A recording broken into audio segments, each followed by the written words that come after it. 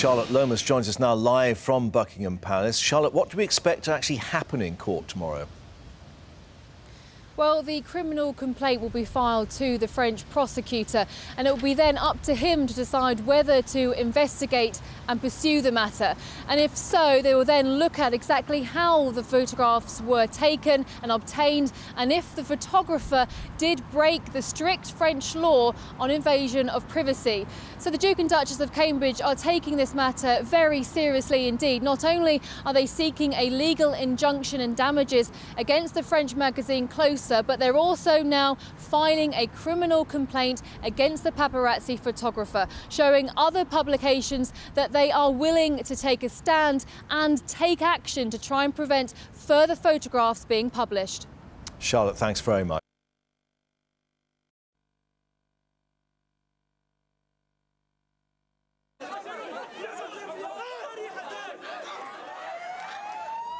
Five days on and the fury continues. And now it's spread to Europe. Here in Antwerp, Belgium, these protesters had a clear message. Obama, go to hell! Obama, go to hell! This is the latest city to witness a global protest against a film mocking the Prophet Muhammad. But the clashes were calmer than before. A similar scene was played out in Paris, where up to 100 Islamist militants were arrested near the Champs-Élysées. This time, though, their anger was not at Obama. I don't think all Americans are responsible. I think the director who made this film is responsible. He used freedom of speech as a pretext to make his film credible. This is the man said to have produced the film, Nakula Basili Nakula. Excuse me. Do you have anything to say about all the turmoil your film is causing? Anything to say at all? Trying hard to conceal his identity, he is now being questioned by Californian police. Anything to say about what's going on in the Middle East? The amateur video has sparked violence in cities across the world. In Sydney, police used pepper spray as they clashed with about 200 protesters. And 9,000 miles away in Cairo, security forces stormed the streets after days of unrest, which first erupted in Libya, killing a US ambassador and 3 other Americans. President Obama has ordered non-essential staff to leave US embassies in Tunisia and Sudan. With violence now spreading to Europe, Washington is taking no risks. Charlotte Lomas, Sky News.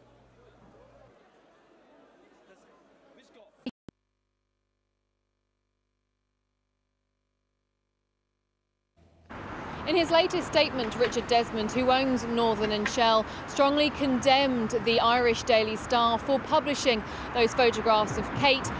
He said, "I am very angry at the decision to publish these photographs, and I'm taking immediate steps to close down the venture. The decision to publish these pictures has no justification whatever, and Northern & Shell condemns it in the strongest possible terms." So very serious words there from Richard Desmond, who also owns the Daily Star on Sunday, the Daily Express and OK magazine. We understand that the joint venture is purely commercial and that Richard Desmond has no editorial control over the Irish Daily Star. And it looks like that he's considering now pulling out of his partnership in Ireland.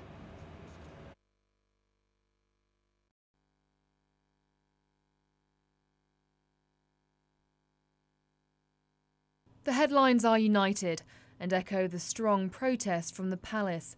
Not one British newspaper has published the photos of Kate, even though it's thought they were offered them. Why?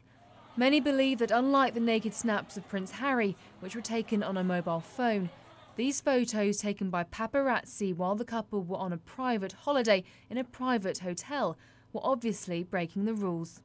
The newspapers in Britain are being extremely cautious while Leveson's going on. I think the Harry Pictures episode was uncomfortable for the Leveson inquiry, I suspect, because it wasn't clear-cut.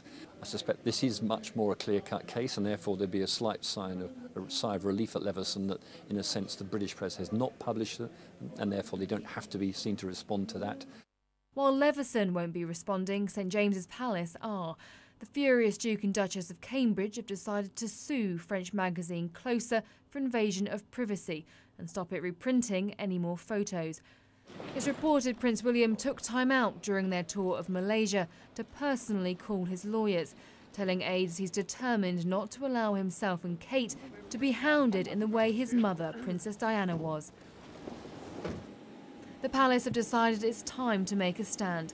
Legal success or not, they want to show the worldwide media they're willing to act.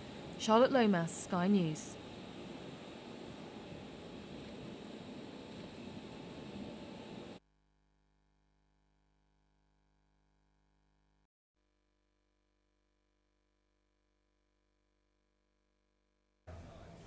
According to French media reports, 7-year-old Zainab Al-Hili spoke to French police briefly before leaving France, and she told them that she saw only one gunman. Now, up until now, there's been lots of speculation, but the French authorities have never confirmed whether there was one or more gunmen involved with the shootings. But according to French media, Zainab has told them that she saw one killer.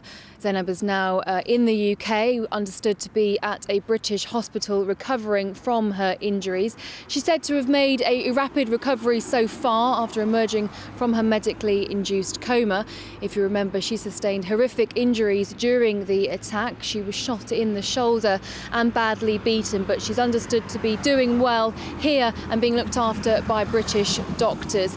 The French prosecutors were always keen that Zainab did return to the UK as soon as she was able to, following in the footsteps of her 4-year-old sister Zina. It was always thought highly important that the two sisters were reunited and looked after by relatives as soon as possible.